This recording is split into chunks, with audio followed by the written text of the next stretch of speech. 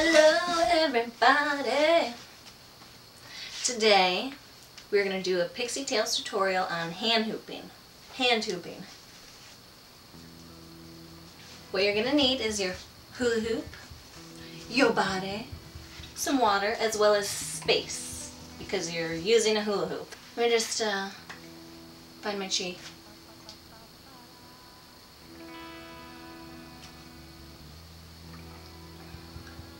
First thing I'm going to teach you is about a plane.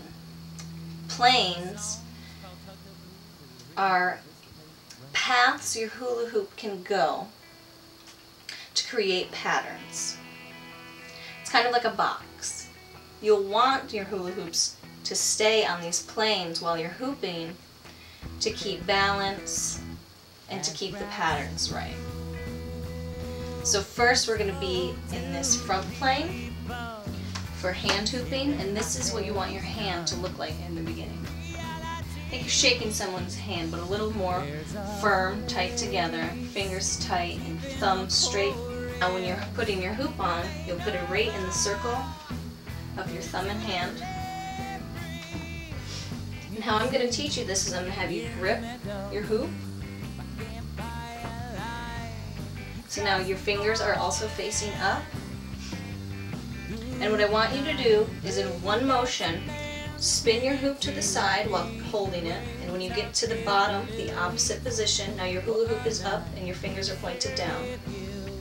When you get there, release and grab again.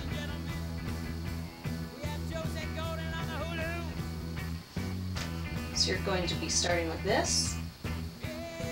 Spin, release, grab.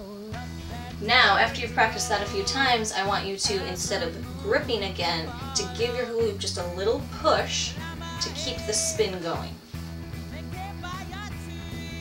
And you can exaggerate it as much as you need to, but you want to minimize it. Continuing the rhythm. And then, after you get that down, your opposite hand.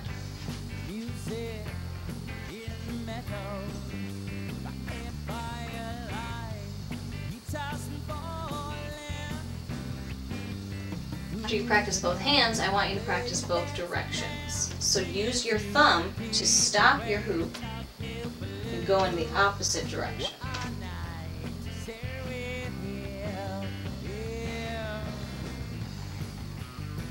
Using your different fingers, your thumb and your fingers, will help you gain control over the hula hoop.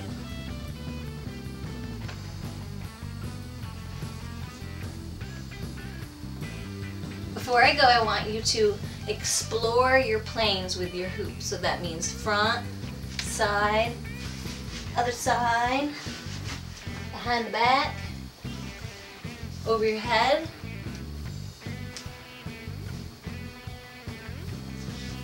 underneath. And so when you're following the planes, your hand will keep the same position, but it will change depending on which plane you're on.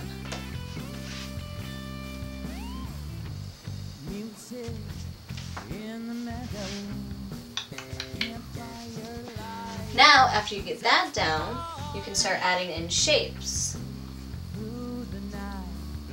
All different things. And then you get into isolations. Those are getting a little more complicated, and I'll cover those in the next video. Share with you.